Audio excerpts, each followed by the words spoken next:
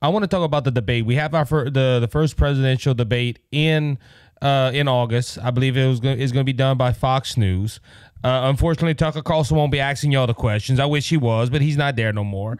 But we had a lot of news break about that. Donald Trump saying that the RNC did not get his approval for this debate, and I made a whole TikTok video on it. I have a whole segment on it from the last episode about this. But that debate, I made a statement in that segment where I said, well, if Donald Trump don't go, let's listen from the other candidates, because I do get a lot of flack and a lot of rebuttal from conservatives and Republicans that love Trump, and they say, oh, well, you're coming against Trump. No, I'm just speaking obvious facts. I think Donald Trump should be up there with every Republican candidate, especially if there's only 5 or 6 of y'all. They should let y'all all up there. But, we know it looks by the money. You talked about the money. You're right behind Nikki Haley. In percentage-wise, you're up there. Do you see yourself up there in August? And how do you approach a debate like that on a scale where you're possibly going to be debating Donald Trump? You're going to be debating Nikki Haley. Yeah, we're in 4th place currently in the money, so we absolutely will be on the debate stage and up there. I sure hope Trump is there. I said on Twitter, I said I addressed him and said that it's absolutely ridiculous. Obviously, no one needs your permission to schedule the debate or where it's going to be or who's going to ask the questions. This isn't a coronation. This is a primary, and America is and primaries are built in order for the best ideas to rise. And quite frankly, having some depth and substance as opposed to just I'm winning, so let's just let me be the candidate and let me go attack the other side. That's not new ideas. That's not how do I improve America. That's I'm bitter and I want to get revenge.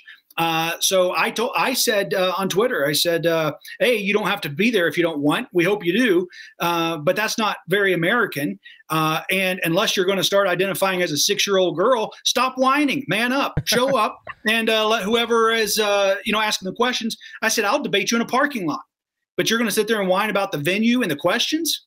That's a bit insane to me. I actually would love to go back to some of the debates in the early 1900s when it was 3-4 hours were the minimum debates, and they really got into it because it wasn't just sound bites.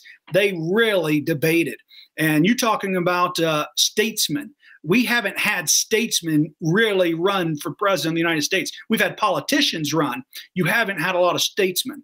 And so that's what I think is going to be great about this debate. I do think there are some people that love America that will be on that stage that are competent. But I also believe that we are in a unique time. I believe that it doesn't matter how much you love America. It's going to matter what kind of leadership abilities you have. And quite frankly, Donald Trump is everything I was raised not to be. Don't be a bully. You respect women. You don't have a potty mouth.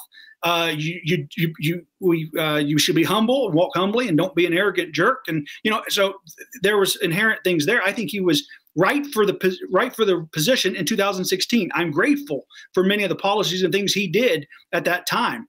But I also think that, and with Asa Hutchinson running and some of these others, I mean, he would have been a great president in the 80s or 90s. These people, the fact that they're even on the debate stage shows how out of touch they are with America. When you're 78, 79, 80 years old, you don't need to be running the country. You're not even going to have to live with your own policies. That's a problem to me. And this is the first generation where you got Gen Z coming in voting. You've had many of the most senior conservatives.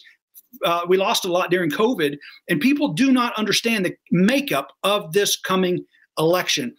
It is up for everyone. And what the Republicans think and what the Democrats think, there's going to be a massive shock coming.